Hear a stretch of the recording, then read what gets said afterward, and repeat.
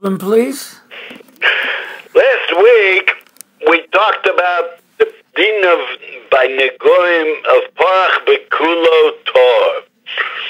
That if the nega covers his whole body, meroshavat raglov, so he's tor. And the thing is a pelem. Nega is tumor. A white spot in the body is a tumor. And if the tumor grows bigger and bigger, the Torah says it's Torah. And we talked about it. My good friend, somebody in Shar Chesed, he asked me to speak about it. We'll mention his name a little bit. Okay, you think it's all right to mention his name? We're saying only good things, I think it's all right. His name is Avraham Fleck. He's a very smart person. And I'm not that close with him. I don't talk to him that much. But it's interesting how there can be sometimes you have people that you talk to a lot or you sit with them every day, like people in the Kola where I learn. You're there, you're with them every day, and you don't feel close to them. On the other hand, you could have people that you hardly ever talk to them, like maybe 3 times a year you talk to them, and yet you do feel a certain closeness to them. It's a very interesting thing. Maybe our producer, he might be able to explain it according to Chochmas Kochovim, Chochmas Oitztakninus. So maybe he can explain it, but that's not our subject for tonight. So Avraham Fleck asked me to talk about this union, and I looked up. I knew that the ishbitzer would talk about it. I looked up the ishbitzer, and I talked about it last week. And the main point was that once it was parach bekulo, so the pshat is that the not the pshat that when the nega becomes, the person becomes all white, it's a siman tire, it's a siman that he's holy. Like there's a certain makubal in Arnov that he wears white clothes on Shabbos, a white hat, white shoes, a white jacket, and yet he's not, you don't see holiness. I don't see holiness on his face. That's not what it means. Rabbi Caplan. What? Do you mean the guy that was in the Machteret Yehudit on caplan? No, somebody else. Okay, we'll talk about it. Okay. So the wearing of the white clothes doesn't always mean that much. And the same thing is over here. If a white spot on the body is a semen tumor, so if it gets bigger and bigger, it's more and more tumor. So why is it tor? Why does that make him tor? And this is what he asked me to speak about. And I knew that the ishbitzer would talk about. The main point was that once he gets so tome, so much tumor, that it goes all over his body, doesn't leave one spot. Where can you go from here? You can only go up. There's no place to go. And the way the ishbitzer always uses the language, like it says in Tfilah La'oni, it says that you took me and you threw me away. I feel I have no hope. From here you can only go up. And this feeling of helplessness doesn't bring to you that I become a stone, I can't do anything. No, I'm so helpless. I might as well throw myself on Hashem. Throw yourself on Hashem. No matter where you are, Hashem can pick you up from there, raise you up, and that's why it's a siman tara. That was the word of the which is a tremendous word, this ishbitzer. Now, this friend of mine, this close friend of mine, Avraham Fleck, which he's very smart and very original, so he asked me, he called me up this week. It's one of the 3 times a year that I talk to him, maybe 4 times, and he asked me, how could that be? But there's a din that if the nega was parach bekulo, and afterwards there became Ubiyam he rose bo basar chai, so he becomes tamei again. So there's where to go from here. That after the nega spreads in the whole body, so it becomes a michas basachai. Now, this person, this avraham fleck, when he asked me this, so he said, a piece of natural flesh. I grew up in Chadorim, I learned in Ched, I learned in yeshivas, I learned on my own, and I never heard such a word, a piece of natural flesh. We call it michya.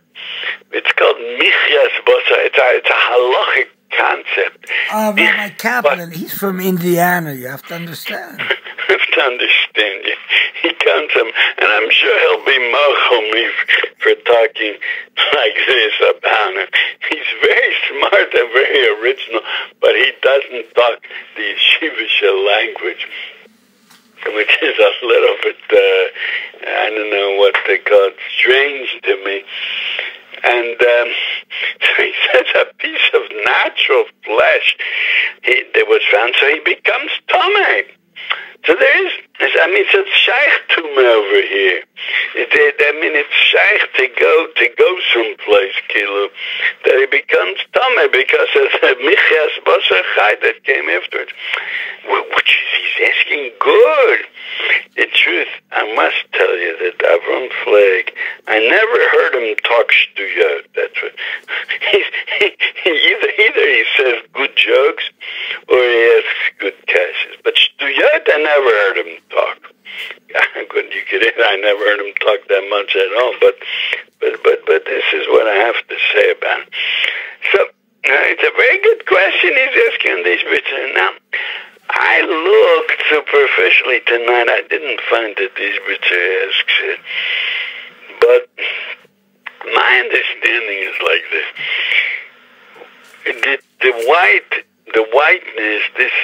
whiteness of a nega is a tumah. And when it starts, and we see there's a halacha, the pisyon, if the nega spreads, it's even more tumah. Somebody he's missing simone tumah. He only has a nega without seir lovon. It's not tamei. It's only a musker, but it's not a tamei legamre. Yet, after that, if it spreads a little more, pisyon it's called, becomes tamei. So you see from here that the nega, the more it moves, the more it grows, that's a tumah. If it grows so much, the tumah is so powerful, it spreads so much until it doesn't leave any place in the body. So it's definitely a very, very strong koach tumah that spread on the person. But it reached a situation where it can't go anymore any place. Now, if there was afterwards a michas basar chai, what does that mean? Now, that doesn't mean it went someplace.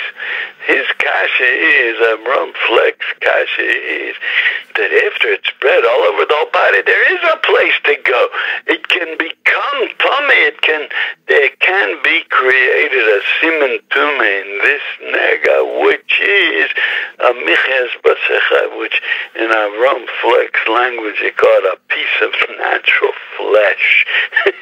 but so it has where to go. It can be created. The tumah of that of basar chai. I'm saying no. It's not like that. That's not called it went someplace. Actually, what's the mitzvah? The nega spread all over the whole body. After it spread all over, the koach tumah went so far, didn't leave any empty place without tumah in it. What happens after it? It becomes smaller. It's mismayed. It moves away. And what does it leave? A piece of natural flesh. I'm asking a kash on this koch. I'm asking a kash on the Sultan. What did he do here? He spread and he spread and he spread his tumah. kind of business is that? You're leaving space. You're leaving space for natural flesh. Why do you do that? You want to spread all over. You want to conquer the world. You want your kochatum. It should be Eretz Nitna Biad Rosha. It's a pasuk in Eiv that I always like to quote. That's what you want. So would you leave a piece of natural flesh? It's not, that's not called going someplace. It's called becoming smaller. And it's obvious that the pshat is, this is part of the koach hatumah, is to show, look how kosher I am. Ki yadua, the chazer sticks out his mafresis parsley, sticks out his foot and says, look, I have tisimanei tara in me also. Not just that I'm a chazer with all the taivas and all the ra, but I have frumkeit also in me. That you call going someplace. That's not called going someplace. That's just called strengthening the tumah that's there already. But to be mechadish something. I remember that there's it's brought in Sfarim. There's a lashon hazohar. El acher istaris v'lo ovid peirin. Did you ever hear such a lashon? Yeah, of course. It's a famous lashon brought in the Zohar. Yeah. It's a famous lashon that's quoted from the Zohar. That the El Acher, the other side, he's a soros and he doesn't make peiros. He doesn't make chidushim. He doesn't grow. It's just the tumah, it's there, and you can find a lot of examples in everyday life of that. Yes, so that's the same thing as over here. The Sitra Achra, the Koach HaTumah, he's trying to grow and grow and grow. And it looks like the Koach HaDimyon says that the Tumah is conquering this whole person. But it came to a point where it can't conquer anymore. It conquered everything. What can he do from here? He can't do anything. He's weakened. The ishbitzer calls it the nukva, the nekeva, the weakness. And all that he can do now is, but let me put up signs. I'm kosher. I'm not tzaddik. I'm good. And that is tumah. So it's the pshat is that this is still the koach hanukva of the Sitra Achra. To conquer more he can't. A weakness he has. And that should have been, this weakness itself should have been Tara, because after he got to this weakness, he has nowhere to go from here. But once he tries to show, after he has this weakness of tumah, and the tumah conquered so much, and he doesn't have where to go, and then all of a sudden he says, but I'm a tzaddik also. That's already tumah.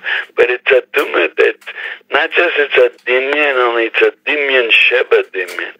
But it's not, he didn't go any place. He just hung up a sign saying, look what I am. He advertised, but he didn't make anything new. He was low ovid peirin. That's already the weakness, the weakest weakness that you have. You see, and that's Tara. He has a chance. He really knows deep inside that he's not getting anywhere. He's not accomplishing anything. So just because, so what's the kasha? What's avraham fleck's kasha? That the nega that spread all over the whole body has something new to accomplish, that which is Tomei al Pidin, which is the Miches Bosachai. I'm saying that's not something new, that's Matame. That's just advertising what kind of tumah I have over here. But it's not anything new. And Bechlal, advertising, it's a siman of it's part of the sheker of modern society. Advertising is saying a slogan which sounds good, has no meaning to it, and trying to use that to sell the product that you have to sell. And that's what the Miches Bosachai is. It's advertising. But to go someplace Rabbi Caplan.